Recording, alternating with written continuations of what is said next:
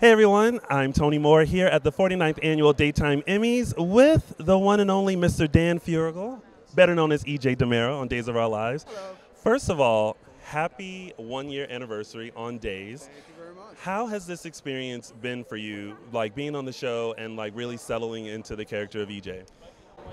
It's been a wild ride, especially the first couple of months on the show, just getting used to the speed, getting used to the amount of dialogue that you have to learn, and kind of learning the tricks of the trade.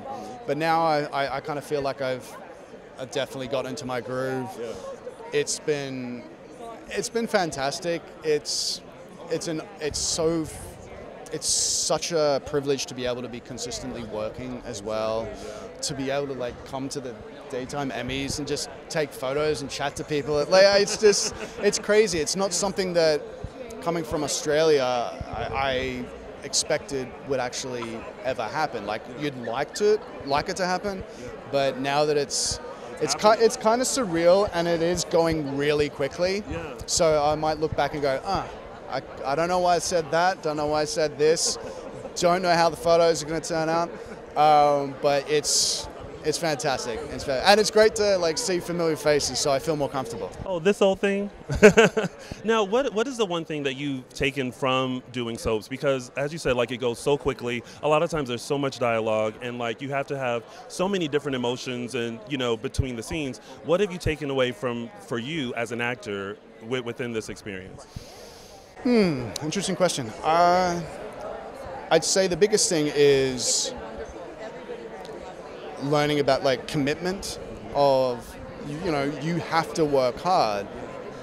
And if you want to be the best of what you can be in this particular genre, you have to put in the work. Because like there's every way that you can skate on by, but I've definitely learned how to, head down, bum up, that kind of thing. And I don't know why that term is for like commitment. I think it might be a sprinting thing, like head down and. Yeah. Listen, if you're in that position, that's definitely a commitment.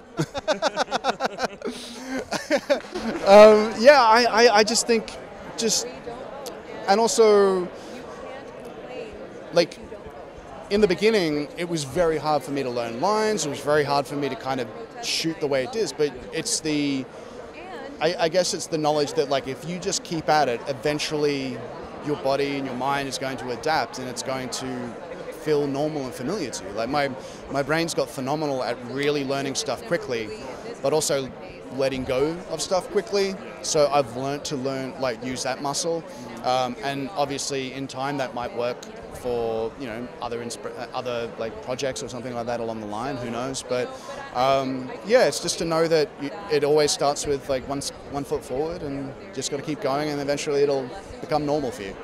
Now we have to talk about the latest development in the world of EJ is Belle.